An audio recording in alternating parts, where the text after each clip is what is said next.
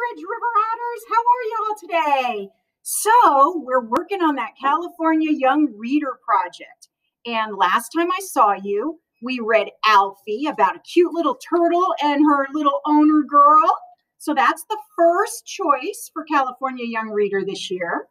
And now today we're going to work on the second choice. And some things I want to point out are, first of all of them this year have a Lexile and some points you can earn if you want to just take them for fun, or if it's your Lexile, just so you kind of keep in practice of reading and comprehension. So you may want to just try it for fun, okay? So this is called Poor Louie, and it's by Tony Fucile. And you might know that name because a couple years ago, he had one of these nominated books, and it was about two boys that said, let's do nothing. And they found out it was really hard to not do anything at all. So this one's about Poor Louie, and you can see it's about a cute little Chihuahua doggy, and his name is Louie. So let's find out about this.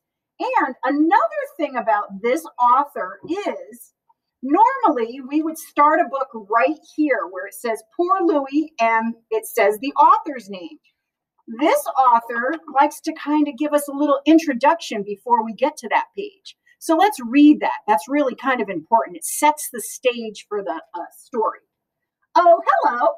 You're probably wondering what I'm doing here in the dark by myself with all this stuff. Oh, look at him. He looks a little sad. If you guessed that I tried to run away tonight, you're right, I did. Why? Well, that's a long story. I can tell you if you'd like. My name is Louie, by the way, or it was. Now they just call me Poor Louie.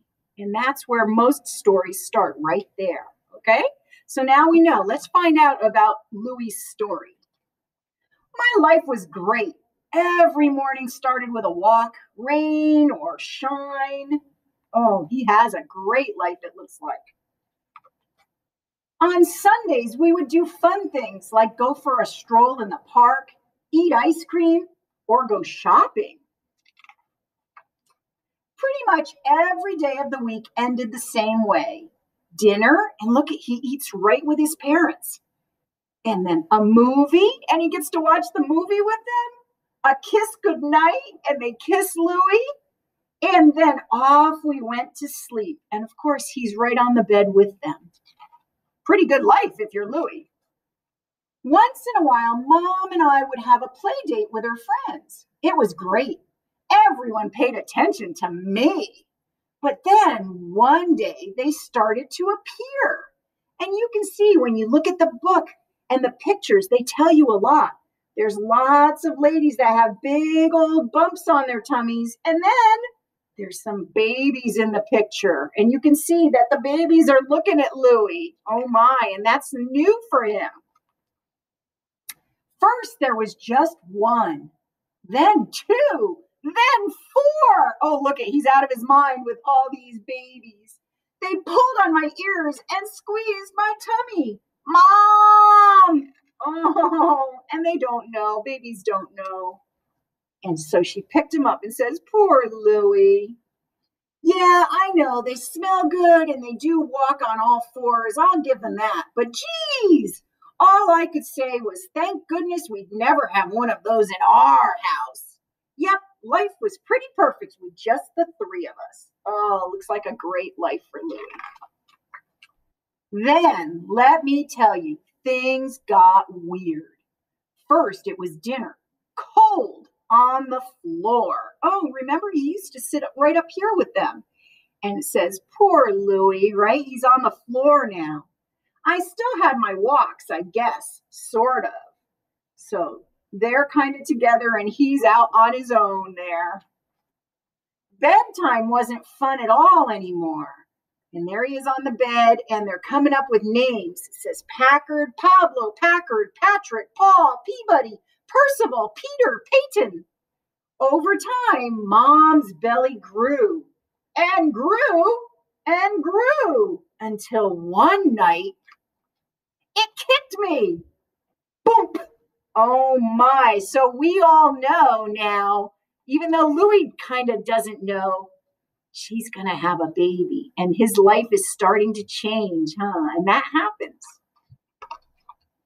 From that night on, I slept on the floor, just me and my food dish. Things couldn't possibly get worse, right?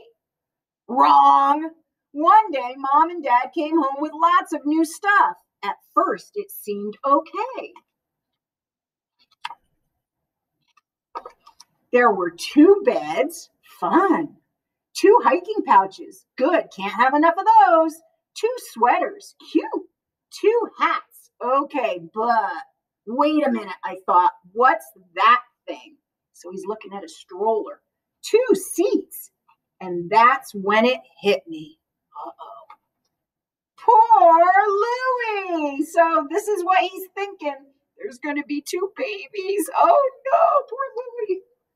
One of those creatures I could handle, but 2? No way. Then Mom and Dad just rushed off and left me all alone. Not even a kiss goodbye. Well, that was the last straw. I got all of my things together and ran away forever. The coast was clear. I was on my way when, Louie, now how did you get out? I must have left the door open. Your Mom and Dad will be home soon. Back you go. And that's it. The end. My life is over. You can close the book now. Thanks for listening. And if you remember, that's right where he started. We started the story and he said, it's a long story, but I'll tell you. So this is his story. And this is where he says his life is over. So let's see what happens. So Lou, and there's Mom and Dad, and he's looking at him. Louie, meet your baby brother. And they're showing Louie to the baby. My baby brother. My baby brother. Poor Louie. And look, he gets to be part of things. That's why they got 2 of everything, so Louie could be in their world. Okay.